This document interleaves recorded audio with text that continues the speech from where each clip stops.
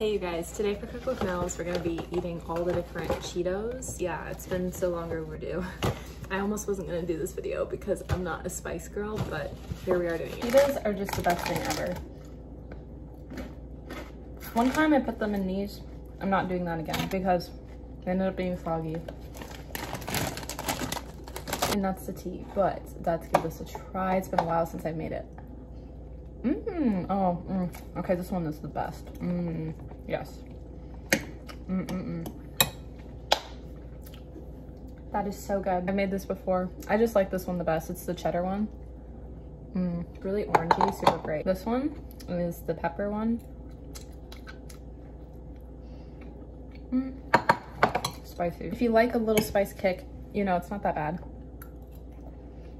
Like, it's not bad. You know, it's just a little spicy. Now we got the last one. Kind of dreading it. My mouth is already burning up. It's this red one.